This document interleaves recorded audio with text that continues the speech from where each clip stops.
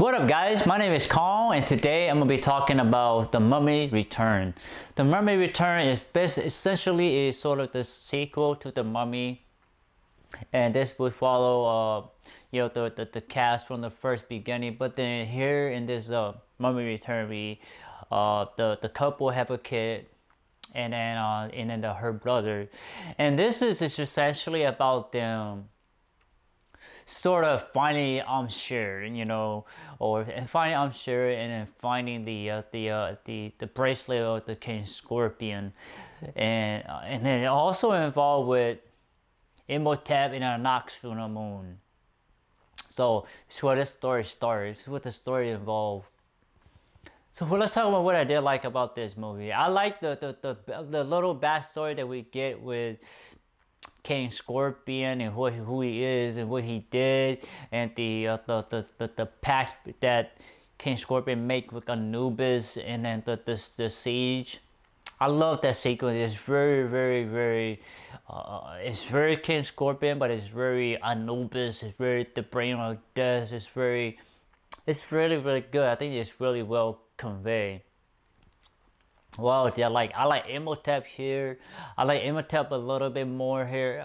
Not as much as the first one, but here you get the sense that he's still powerful. He still have that power. He's still able to take bullets and stuff like that. So I like it here. I like the backstory between Anck on the moon and Evie. I like their ancient history. They were.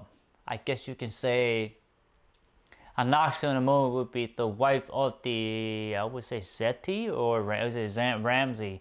It could be Ramsey. I can't remember. I think it was Ramses. I could be wrong, but she is the daughter of Ramsey, and that's just the whole connection between Imhotep and Anck on the moon, and then that's it. I like that backstory. I wish they would have fleshed out a little bit more with O'Connell or her husband into the story. That would have been more interesting. Maybe she is Evie's a lover in the past, but he isn't in there. I wish they would have, I'm gonna say that for the con.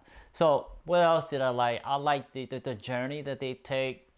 I like that it's supposed to be sort of an adventure. I like that. What else did I like? I like I like this King Scorpion mythos. I really like that a lot here. I like the action towards the end, even though King Scorpion doesn't look great, the CGI doesn't look great, but I like the concept. I like the idea, because it's very, when you think about the Egyptian, you have a head horse and then a human body, or the Sphinx, so it's very Egyptian, I just think that the CGI didn't quite do well. So what I don't like about this movie is obviously the CGI of King Scorpion. I think it could have been done better. Maybe not, because when it came out, the CGI wasn't that great. So, but some of the concept idea for King Scorpion were really very interesting, very Egyptian-like, and I wish they could have gone the Egyptian route of.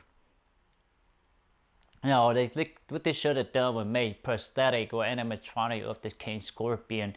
That would have been more interesting. That would have been more captivating. That would have been more.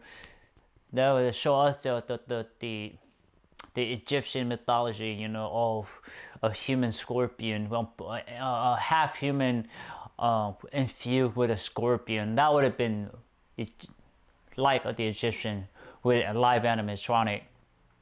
Without then there's a lot of bantering. I wish the script was a little bit better, a little bit more fleshed out. Here it's kind of flat. It just doesn't really build the character, except for Evie's character and her backstory. I wish there was a little bit more on that, even a little bit more on King Scorpion. I know there's movies that come out to talk about King Scorpion, but those movies are not the kind of King Scorpion that we want to watch. I hear it's it's kind of the mythical warlord, mystical warriors that you know, that the Egyptians feared. You know, I thought I would love to see it, maybe a little bit more.